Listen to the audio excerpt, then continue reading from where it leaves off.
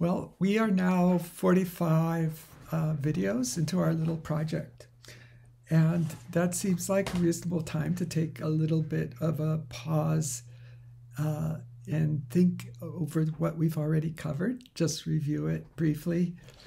And also to elaborate on something I've mentioned in the last sutra and paribhasha, namely stadentra tamaha yatra aneka vidamantaryam tatristanata antaryam baliyaha, which is we've already discussed enough material to begin to meaningfully operate the grammar as we consider the new sutras and so on. And it's really fun to see how much that's the case. And in the next sutra, Uran Raparaha, while it's pretty straightforward if you take just its surface meaning, it's quite intricate. It also contains a lot of intricacies that are interesting and meaningful.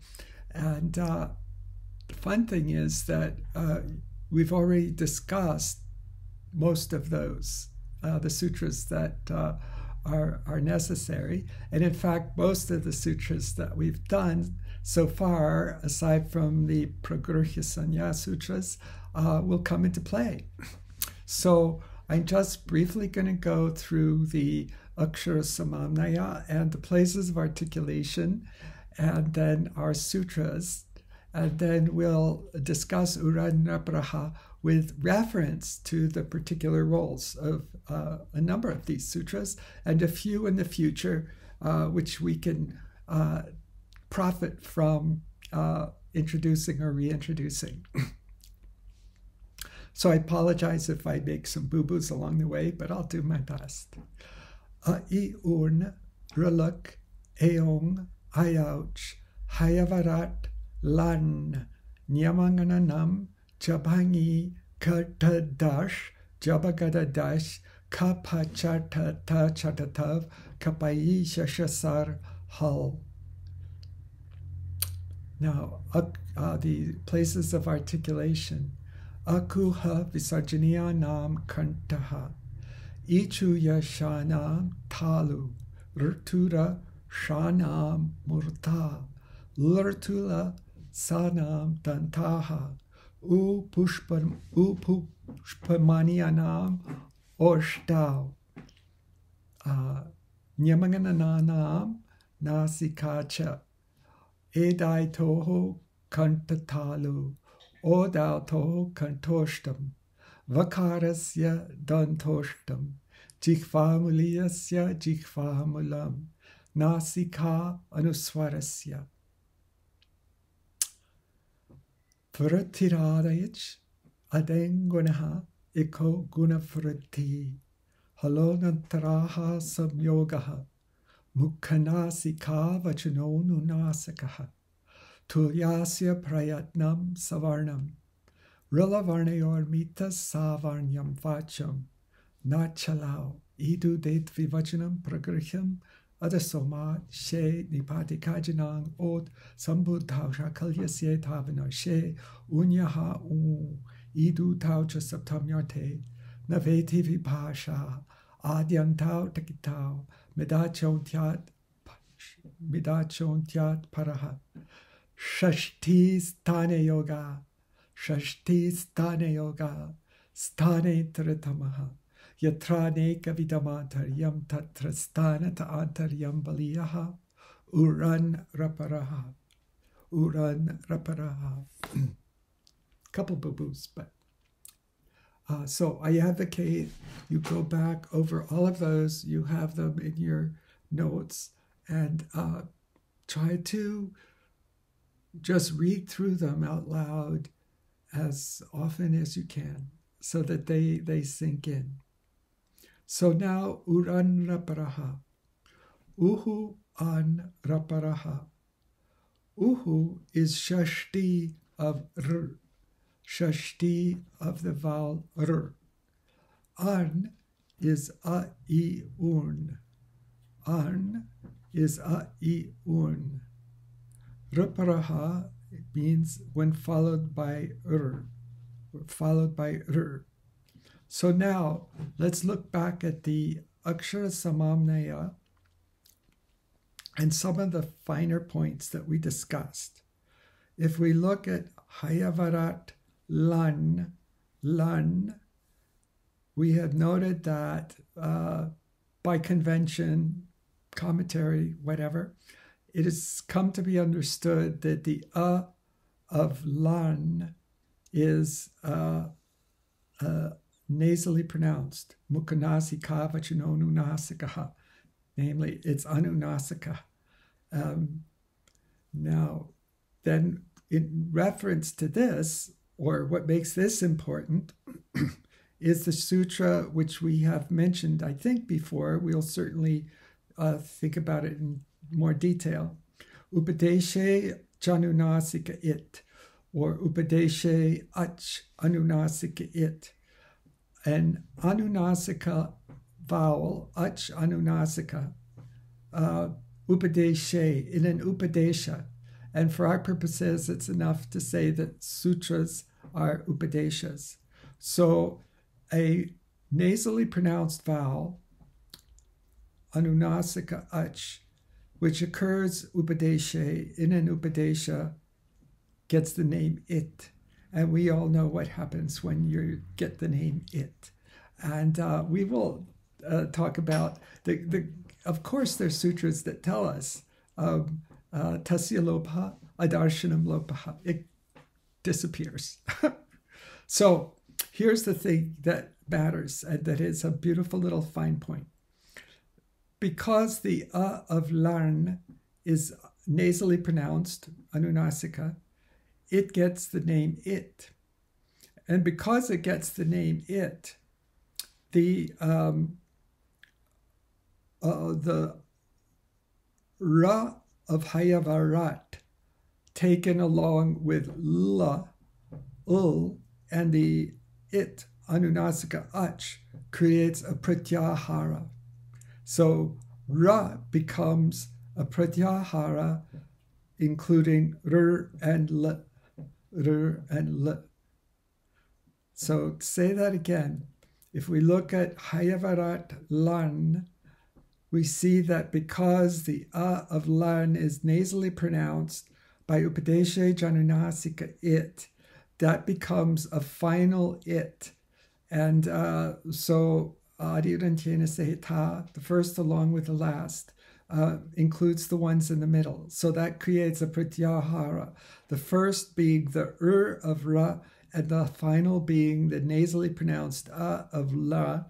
We now have a pratyahara which combines and L, and L.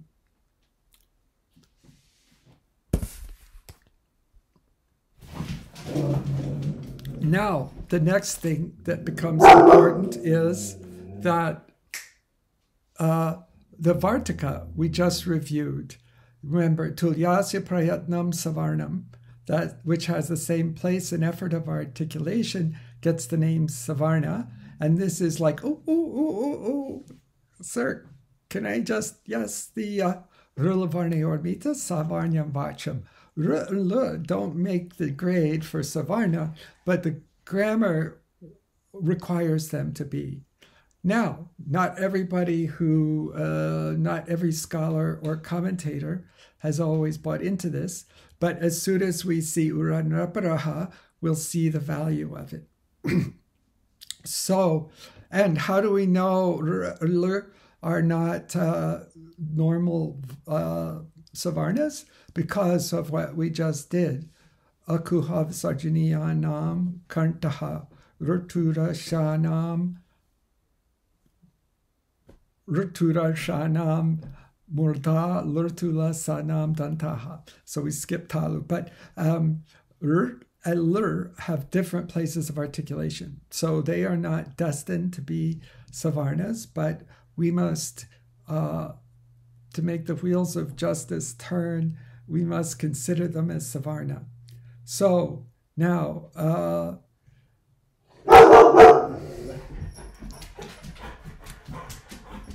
so there's another rule that we will come across shortly, which is Anudit savarnasya cha prachayaha.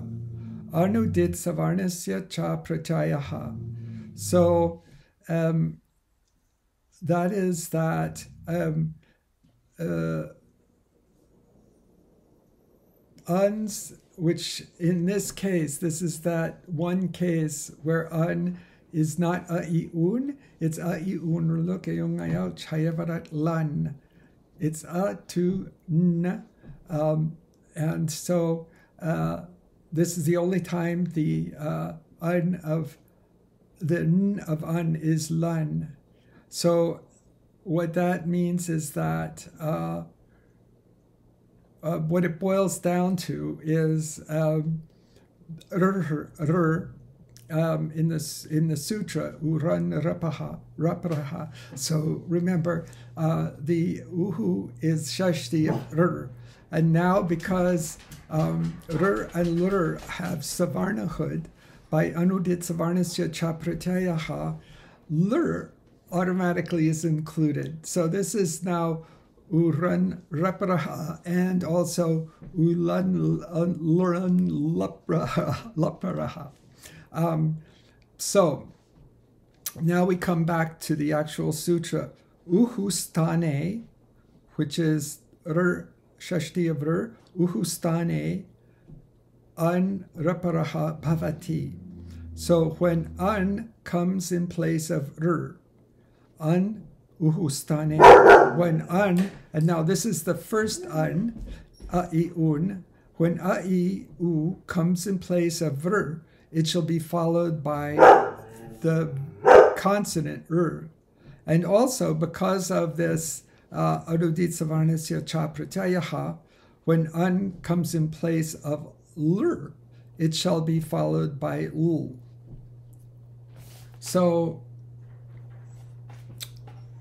this will explain something that you will, I'm almost undoubtedly find puzzling at times in the grammar, and maybe even in ordinary grammar, which is the times when the vowel disappears and then shortly thereafter the consonant appears. And similarly with lur and l, although that happens much less often.